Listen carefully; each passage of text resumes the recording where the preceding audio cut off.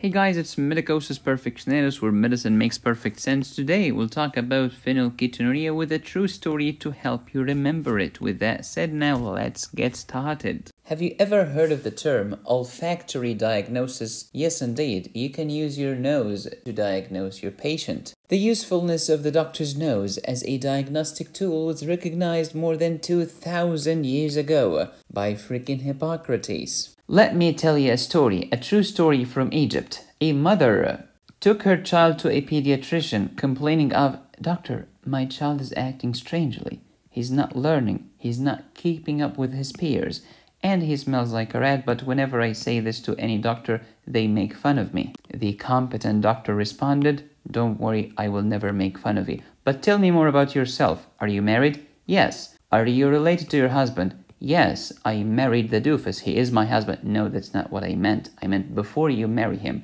Were you related? Were you relatives?" "Oh yeah, he's my cousin." That's consanguinity, baby. Whenever you hear consanguinity, this increases the risk of an autosomal recessive disease.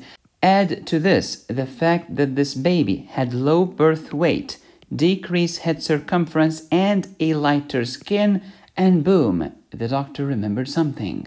This could be phenylketonuria, and if this is diagnosed early, this baby can be prevented from becoming intellectually disabled. So the doctor said to the mother, "Hey, listen to me. Right now there is only one lab in the entire country that can order the test for PKU. But please, I beg you to do it. You'll have to travel to Cairo to do this." But hey, Medicosis, why didn't this doctor take the blood sample and then ship it to Cairo via a helicopter? A helicopter? Dude, this is Phenylalanine, Egypt, not freaking Boston, Massachusetts. So the mother took her baby to Cairo to the lab, and make no mistake about it, the baby had deficiency of phenylalanine hydroxylase. Now what's gonna happen if this enzyme is deficient? Oh, phenylalanine is gonna go up, tyrosine is gonna go down. And therefore, how would you treat a patient with phenylketonuria? A special diet that is deficient in phenylalanine but rich in tyrosine. That is a competent doctor. Unlike a doofus who say, "Oh, well, let me just refer the kid to psychiatry,"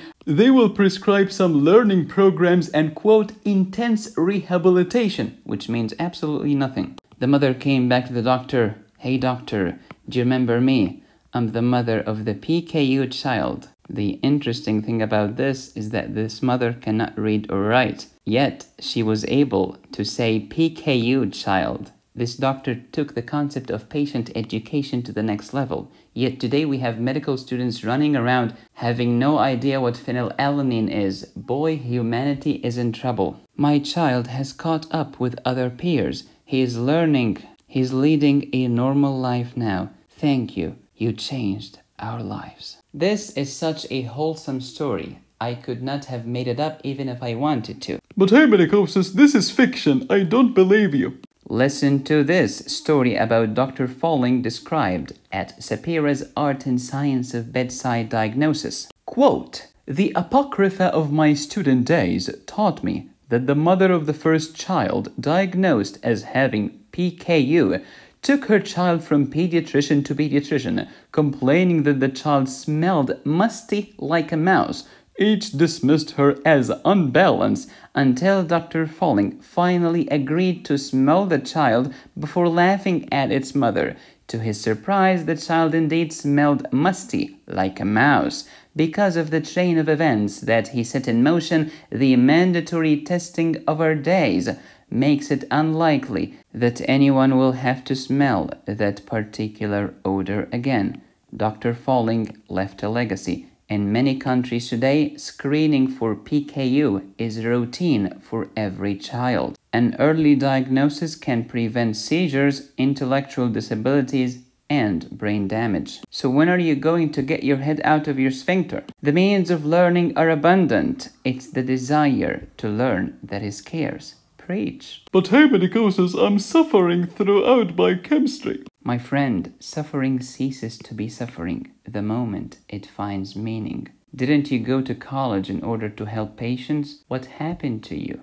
One daily observes patients for whom the history and physical exam could lead one to the correct diagnosis. Hours, days, heck, even weeks before it can be achieved by those who rely solely on modern technology. If I could think I had sent a spark to those who come after, I should be ready to say goodbye. Too much wisdoming in my videos. Let's review phenylketonuria from Picmonic. Phenylketonuria is depicted by a phoenix with a ketone key. We have a decreased phenylalanine hydroxylase depicted as a down arrow phoenix Aladdin hydrolase. Or it could be caused by a decreased tetrahydrobiopterin cofactor, the down arrow BH4. PKU is an autosomal recessive disease, a recessive Reese's chocolate. And since these patients cannot make tyrosine, tyrosine will become an essential amino acid for these patients, the essential tyrosine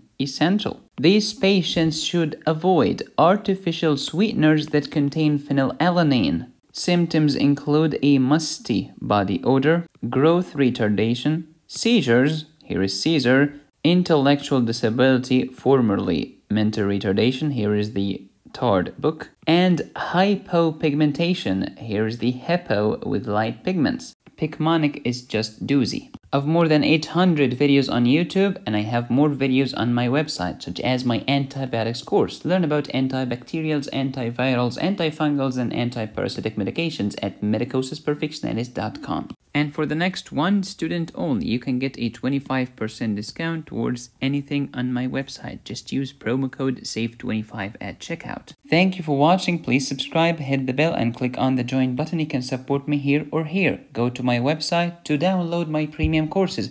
Go to Picmonic for more than 1,400 animated medical mnemonics. Thank you for watching. As always, be safe, stay happy, study hard. This is Medicosis Perfectionalis, where medicine makes perfect sense.